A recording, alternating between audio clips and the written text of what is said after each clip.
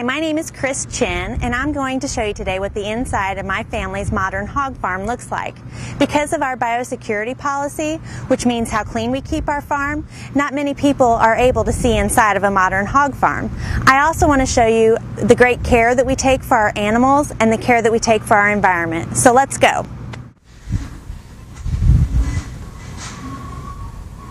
So first, let's talk about our environment.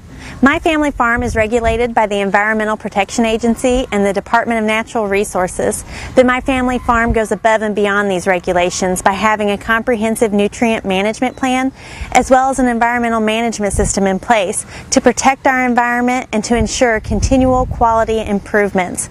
We monitor daily rainfall, we test our soil, and we test our water. And before we inject our nutrients into our soil, we test the nutrient as well.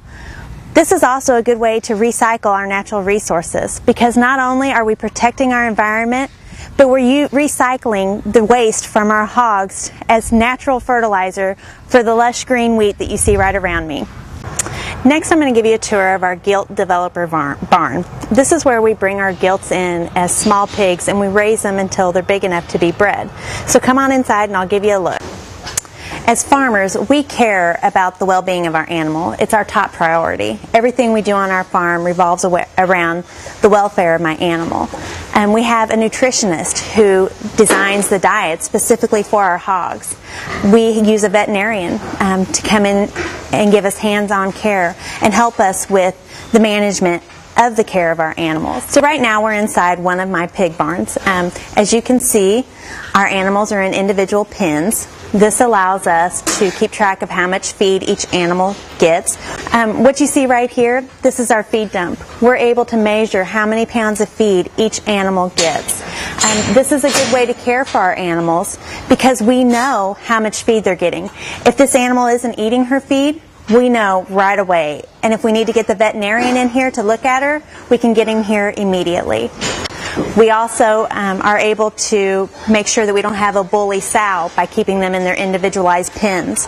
A bully sow, because of the sow's dominant nature, will keep other sows from eating.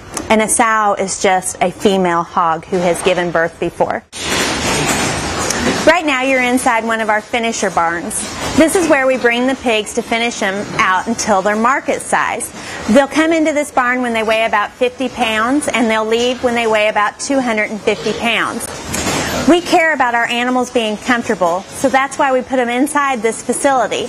We have fans to keep them cool in the summertime. It's a computer-controlled climate system, which means we have heaters for in the winter and the fans for in the summer. Since a hog can't sweat, we also have drippers in this barn that'll drip cool water down onto the animal to also keep them comfortable. We monitor all the feed that they intake and we give them individualized care as well. We're able to see if an animal is sick and we give them the care that they need. We don't use antibiotics unless it's absolutely necessary to improve the quality of life for our animal. Antibiotics are extremely expensive, so we only use them when absolutely necessary.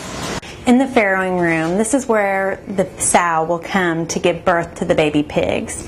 Every farrowing room has an individual pen for each sow to lay down and give birth so that she's comfortable.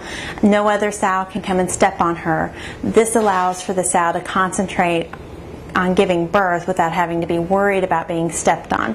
It also keeps the baby pigs from being stepped on by other sows as well. Each pen has a heat lamp which provides added warmth for the newborn pigs. As the pig grows, we will raise that heat lamp up because they won't need as much extra heat.